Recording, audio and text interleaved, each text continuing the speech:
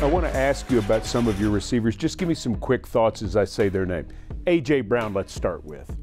Explosive, physical, playmaker. You know, a guy who I think is more dangerous with the ball in his hands than he is without it. You know, it's a guy that we want to get touches and get involved. We've seen what he can do every time he touches the ball. Off schedule, crossing route, and ends up catching it late and turning it up and scoring. So it's something that he's done all year for us and hope to continue. Tajay Sharp. Consistent. You know, he's a guy, he probably hadn't had as many touches as he'd like, but he's consistent. He's there when we need him. You know, a guy we believe in and we trust that whenever his number's called, he's going to be there to make a play. And he's done that multiple times for us this year. Jonnu Smith. Strong and fast. You know, you look at him as a tight end. He's a guy that he's physical, he's tough. You see him with the ball in his hands, he's a lot like AJ. You know, he's tough to bring down. We always say the first guy never tackles him. He's able to, you know, fight through those tackles and get that extra yardage. So he's made some big plays for us. Corey Davis.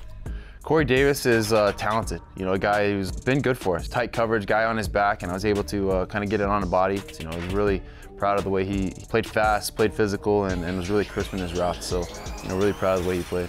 Ryan, what has been the key to completing 70% of your passes this season? I think it starts up front with the O-line giving me time and a clean pocket, and then the guys downfield making a play. You know, if I have that belief that if I put it in a good position and it's a catchable ball, that our guys are coming down with it, and they've proved that time and time again. Is completion percentage the most important statistic to a quarterback when you start off the game in terms of what you want to do to be able to move the offense?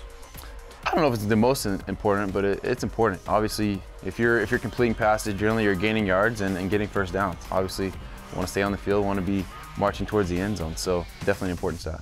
Quarterback has a great seat when a running back has a great year. And so you've been able to hand off to the NFL's rushing champion for 2019, Derrick Henry. As you've watched him work, what has jumped out to you? He's incredible. You know, you look at what he's able to accomplish in only 15 games, you know, sat out against the Saints. To get that crown in 15 games is truly incredible. A guy who's consistent, he's strong, he's deceptively fast. You know, I didn't realize how fast he was till I got here and kind of saw him run in person. And, you know, he has the strength to gain yards when there's no gap there. He's running over guys or falling forward for 2-3 yards, keeping the chains moving. But also, if he gets in the open field, he can take it 60, 70 at any point. So I think he's that rare combination of height, weight, speed that you don't really see too often in a running back.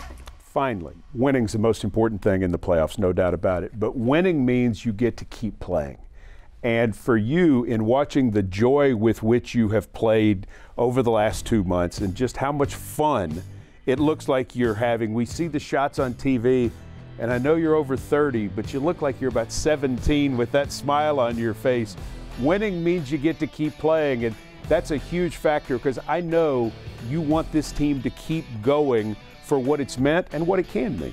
Yeah, no doubt. I love playing football. I love competing with the guys. I love the preparation day in and day out, the grind, and nothing's better than win in the locker room after a game. You know, just that moment you get to share with your teammates after putting in a ton of work, blood, sweat, and tears, and get to kind of just relish that moment in the locker room after the game. So obviously we want to keep doing that as long as we can.